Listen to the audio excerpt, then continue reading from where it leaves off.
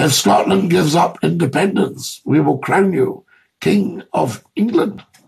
Scotland will never give up independence because Scotland has always been independent, except for a 313-year blip, do you see?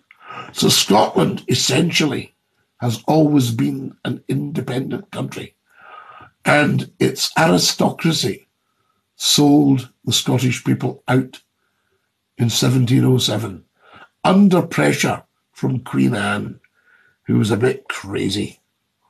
She was an angry woman, Queen Anne. Oh, and you didn't really cross her. So she put them under pressure. And she bought some of them off for like a fiver and a tenner in those days.